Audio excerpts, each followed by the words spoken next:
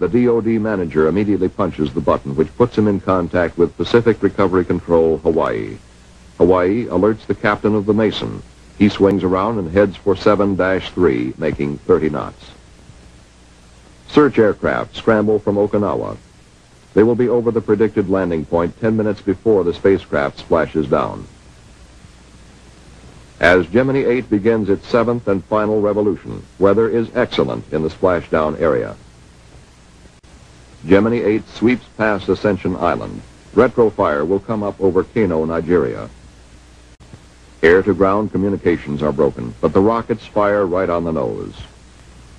The crew begins their descent through the atmosphere. This is the view they will see for a long time, the high peaks of the Himalayas. After these forbidding mountains, the sweep of the Pacific will look friendly and hospitable. Waiting for Gemini 8 are rescue aircraft circling in the landing area, ready to pick up an electronic signal from the spacecraft. 2 aircraft from Okinawa were originally assigned here, but 5 others were quickly alerted and added to the recovery team.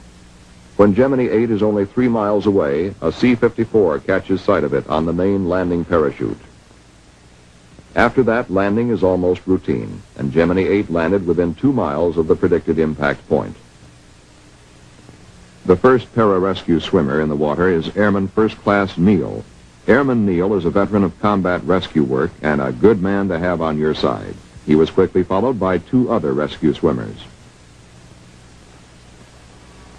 It was early afternoon in the Pacific, but almost 11 o'clock at night in the Atlantic, where the USS Boxer had waited.